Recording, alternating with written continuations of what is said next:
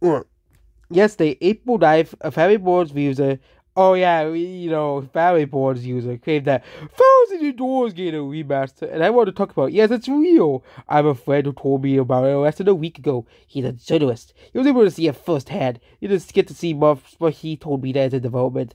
I'm super surprised that anyone else knew about it. So give me this early, but whatever. Back when Metroid Prime 4 got rebooted, as soon as Metroid Prime Trilogy the free remasters was made, with that, Nintendo tried to make the head of remastering other GameCube games. Skies of Arcade has been reinvented, though I have no idea if it's real. Nintendo has a small part of intelligence system style Final Zero remastered.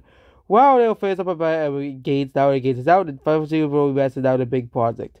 And they're just about done with it. Having been developed since Origami King's release, what I heard from my wife and friend of a friend, there's some sales dropped this year during a Nintendo Direct. Apparently, most of the developers have high hopes for its success since the high hopes are hesitant. All I got is this game exists and will release from June to September. Could success could mean a return to form for Paper Mario. But yeah, I definitely take this as a grain of salt as well. But considering that Metroid Prime has been remastered, I wouldn't be too surprised if they tried to remaster other GameCube games. Maybe they could remaster Pikmin 1 and 2 for Pikmin 4's release as well. So yeah, that's based on this video here. Goodbye.